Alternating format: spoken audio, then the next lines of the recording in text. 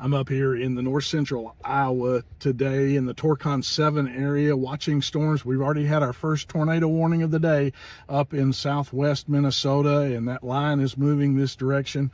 We're watching to see if we get any prefrontal supercells. Those are the ones that can be the long track violent tornadoes, and the Storm Prediction Center has just put out a mesoscale discussion talking about this north central Iowa up into south central Minnesota area as being the greatest threat for the strong EF2 tornadoes a little later in the afternoon, evening.